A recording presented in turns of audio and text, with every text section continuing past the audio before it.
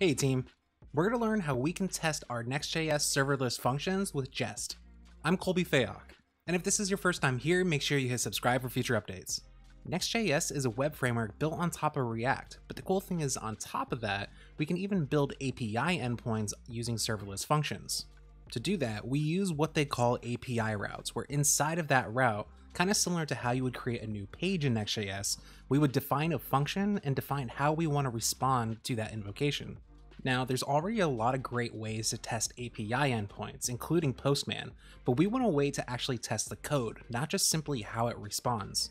So we're going to use the popular JavaScript testing framework Jest, which will allow us to actually run our test on the code, where we're going to import our serverless functions and also abstract some of the code to see how we can harden our tests for our serverless functions.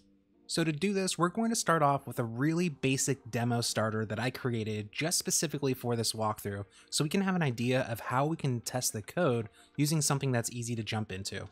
If you want to follow along with this project, feel free to grab the link in the description, otherwise it should be able to apply directly to your project. So I'm going to get started by scrolling down and I'm going to grab this create next app command, which is going to help me scaffold this project.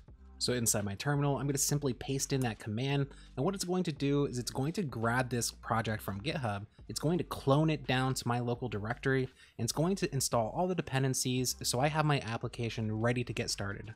And once it's ready, I can cd into that directory, and before we actually get started, I'm going to open it up in my code editor so we can have a peek at what's actually inside.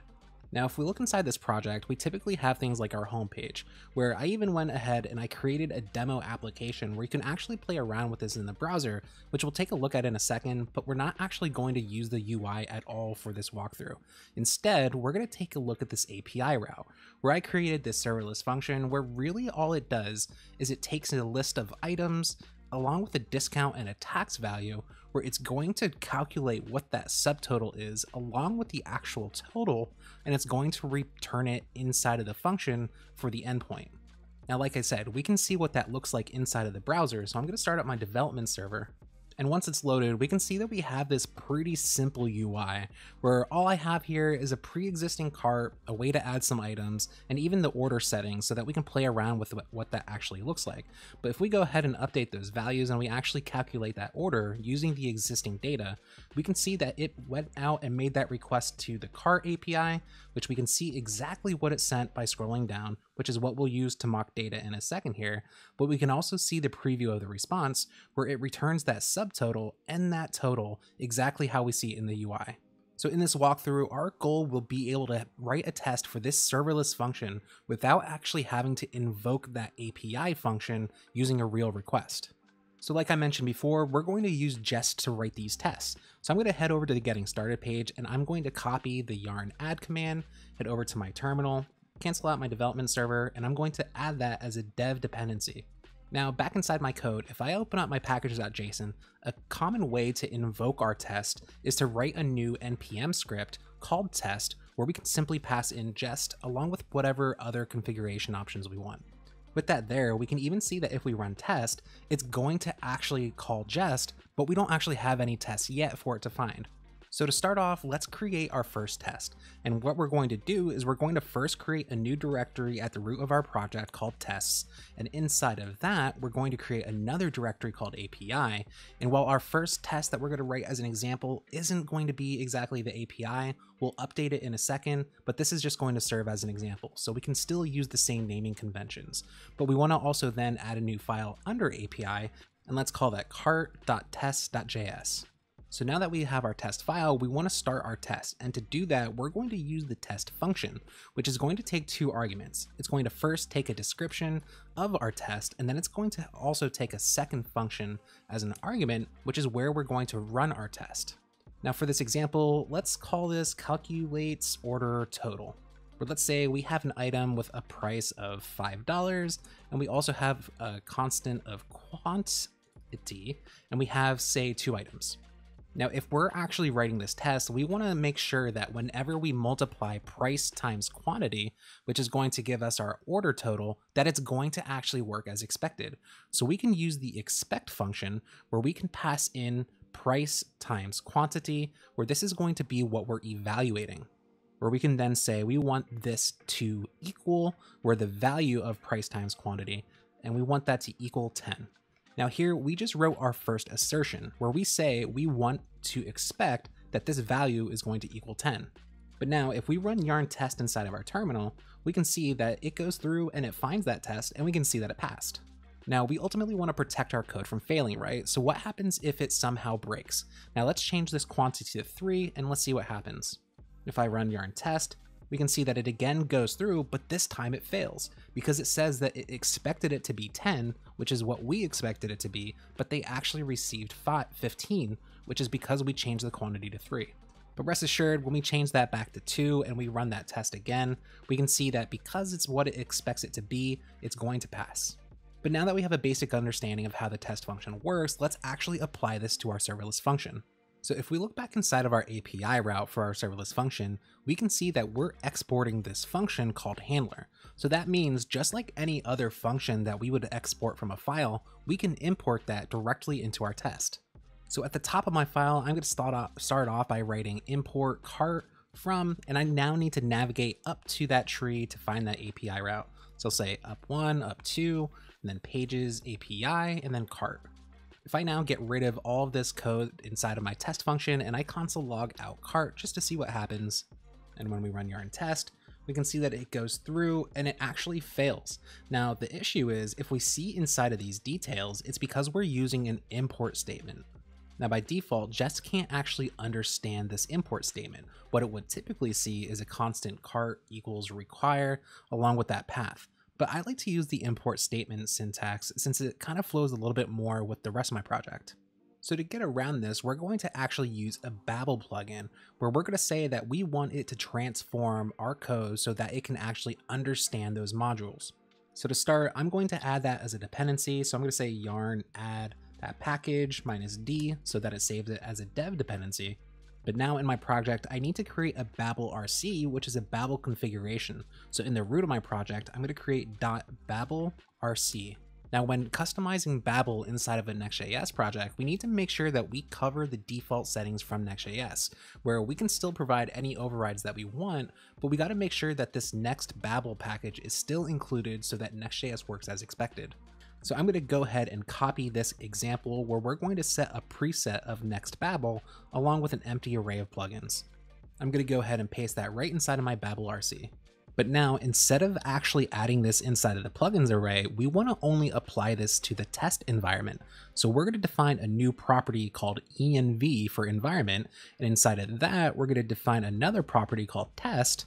And finally, we're going to recreate that plugins array so that we can pass in our new plugin. But now when we run yarn test, we can see that it goes through, finds the test, and this time it actually runs and it passes because we don't actually have anything inside there, but we can see that it found that handler function.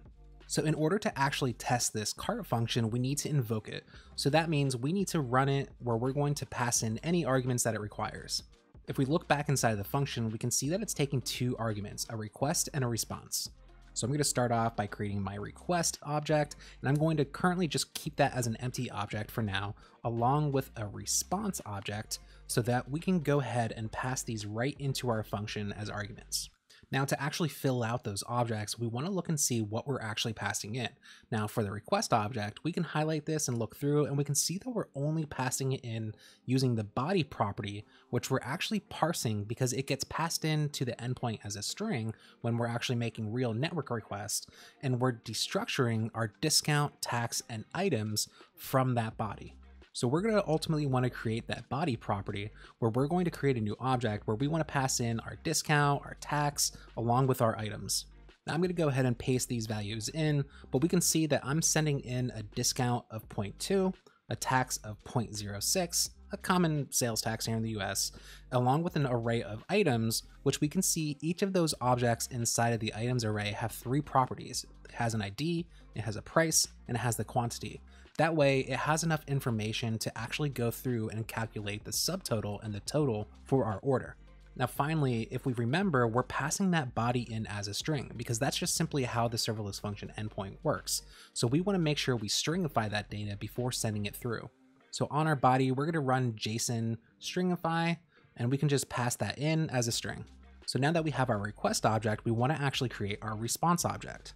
Now this one's going to be a little bit more tricky. If we take a look and see what's being used, we can see that it's only being used to create our status code along with passing back a response of JSON.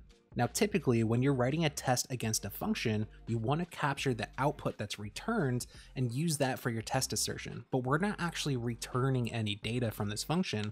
Instead, it's using a callback in order to resolve the request. Now to make this work, we're going to use mock functions, which is a way to create a function using Jest where after it's called, we have the ability to actually inspect that function call to see both when it was called, how many times it was called, and also the arguments that it was called with. So that means if we create a mock of both the status and the JSON, we can see when this JSON was called and what data was actually passed back. Now, typically we would write it the same way we wrote this request up here, where we would just write everything inside of a single object like status, and then inside of that write JSON where we would have our function.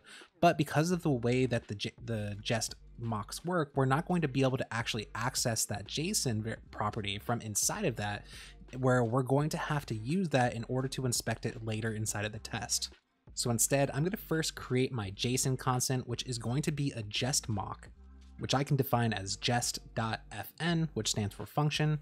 Then I'm going to define my status, which is going to also be a Jest function.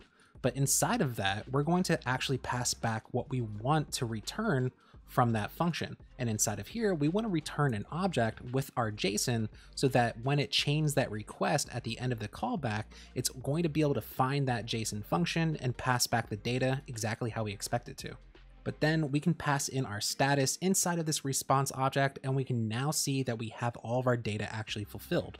Now, if we head over to our terminal and actually try to run the test, we can see that it goes through and it runs the test, but nothing's actually happening yet. And it's because we haven't wrote an assertion, we're not logging anything, and nothing's really going on that we can actually see. So to start, I mentioned that once we have this JSON and the status function using Jest mocks, we can actually inspect that. So let's see what happens inside of the JSON. So after I invoke cart here, I'm going to go ahead and use console log, where I'm going to say I want to log out JSON, but I'm going to log out mock. Now you can go ahead and inspect what happens inside of the JSON object itself, but it's a lot of stuff that we don't necessarily need right now. So let's look directly at the mock object. If we run that, we can see that it's going to go through like usual, but this time we can see our console log and we see that we get all this information about our invocation, where we can see that it has this instance that was invoked where it actually returns that JSON. Now, the thing that we're going to be interested here is the calls, where that call is going to be where it was invoked and what it was invoked with. So I'm going to go one level deep and I'm going to specify that I want to console log out the calls. And if we run that, we can see, again, it goes through, but this time we can see exactly the data that we passed in when we were trying to run that test. So now our goal, we know that this is a correct value because our code is currently working as expected. So we want to make sure it always works as expected. So we're going to grab this value in order to write our assertion, which we can see that it's 2 arrays deep, and then it's going to be the subtotal property or the total property. We're going to write the subtotal for now on that object. So I'm going to say I want to expect that my JSON.mock.calls, and again, 0, 0 to access those arrays, which if we have multiple calls, we might see multiple array objects there. But then we want to access that subtotal, where we want to grab that dollar value, and we want to say that we want to expect it to equal that amount. And before we run the test, I'm going to get rid of this console log.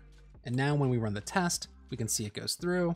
And this time it passed, and this time it actually passed by using this expect statement. Now, to prove that this is working, we can see exactly what happens if we actually break this serverless function. Since we're testing the subtotal, what happens if I remove the quantity from this statement, where all it's going to do is for each of the items that are in there, it's only going to calculate the subtotal plus the price of one item, which of course is wrong. But now if I run my test, it's going to go through, and we can see that it actually fails because it doesn't expect the right value. Now, this might seem like a simple example, and it is because it's intended to be, but this becomes a lot more complicated when you have a lot of business logic revolving around a single serverless function or really any kind of code. But of course, like before, if we remove that actual error and we run our test again, we can see that it's going to go through and pass. So this is great. We completed our goal of being able to test a serverless function. And we did that by being able to use the Jest function mock, where we were able to expect what was inside being invoked for that actual serverless function. But inside of our serverless function, we can already see that there's a lot of stuff happening inside here.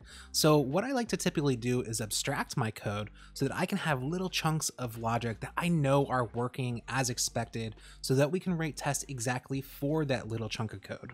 So to see how this works, let's abstract this subtotal calculation so that we can write a test just for that subtotal. So to create this abstraction, I'm going to create a new folder in the root of my project. I'm going to call it lib, and inside of that, I'm going to create a new file called orders.js. And inside of this, I'm going to export a new function, and let's call that calculate subtotal from items, where inside of this function, we're going to ultimately return the value, but we're going to take an argument of items, which is going to be an array of our items. But back inside of our cart code, let's grab this reduce statement, and we're going to simply return that. So when we run this function with our argument, it's going to do the exact same thing as it was doing inside of the serverless function, but it's going to do it in a way where we're simply invoking that function, where we're containing that code in one chunk. Now to make sure this works, let's grab our function and head back over to our serverless function, where let's import that function from, we're going to go 2 levels up to the lib directory and go to our orders file. We're then going to replace this entire statement where we're going to say we want to call that function and pass in our items, which is going to return the value for our subtotal. Now to make sure this still works, let's run yarn test, and when it goes through, we can see that it still passes, so we're good. And when we run yarn test, we can see that it goes through like typical, and we can see that it passes, so we're good to go with that abstraction. Now, when I run this test as is, I don't have any information about where it failed if it actually fails. So I want to know exactly what's happening. So what I'm going to do is write a test specifically for this function. To do that, back inside of my test directory, I'm going to create a new folder called lib inside of that. And just to be clear, you can really organize this however you want. I like to try to mimic my actual project directory so that I have a little bit more of a clear understanding of where things are located. But inside of there, I'm going to create a new file called orders.test.js, where we're going to do the exact same thing and run a test for that function. So just like how we used it inside of the serverless function, I'm going to first import our function, but then we're going to start setting up that test, where again, we have our string, which is our description of the test, along with the function where we're going to actually write the assertion. So for this one, let's say returns calculated subtotal from items. Now we want to have some mock data for those items. So back over in our serverless function test, I'm going to simply copy this data exactly like we were using before. And I'm going to say constant items is equal to that array. And now when you're writing tests, it's good to vary the data that you're passing in just to make sure you don't have any issues where it's working every time for a specific way. But if you vary your data, you know that you're providing more of a variable like in a real world so that you can make sure it's working in all cases. But now we're going to grab that function and I'm going to invoke it by passing in items. And this time we're going to say that we want to expect that that value is to equal. And because from our other test, we already know that this is going to be equal to 83.47, I'm going to be able to pass that in as my to equal statement. But now again, when I run yarn test, it's going to go through, but this time it's going to find 2 tests and we can see that they both pass. Now we can again see how this works if this fails, and let's do the exact same thing where I'm going to remove the quantity where it's only going to add the price of 1 for each item. If I run this test, we can see when it goes through that both tests actually fail, which is what we were expecting. We can see that our API test fails because it's returning the wrong value when it's returning the order and the subtotal, but we can see also that it's failing when we're running that specific function, meaning when we see that that API fails, we know that right now we're able to pinpoint it to that specific function because that's failing as well. This way of abstracting and writing tests can work for all these different parts where we're calculating our discount or we're calculating the tax, as these are all important things when we're dealing with money to make sure that our business logic is always working as expected. But again, once we resolve that bug and we run our test again, we can see that it goes through and it passes and we're good to go. Testing is a critical part of development where we're making sure that our code is always working as it expects it to be. Using Jest, we have the ability to test our serverless functions, our abstracted utility functions, as well as a lot of other things that we didn't cover today. If you want to learn more about how to level up your testing game, you can check out my video where I walk you through how to use Postman to actually test the requests, as well as how you can use tools like Applitools to use visual testing to provide really broad coverage for your application, as well as how you can automate all of this inside of your project with GitHub Actions. What's your favorite type of test, or what's your favorite library for writing tests? Let me know in the comments. Otherwise, if you like this video, make sure you give a thumbs up and subscribe for future updates. Thanks for watching.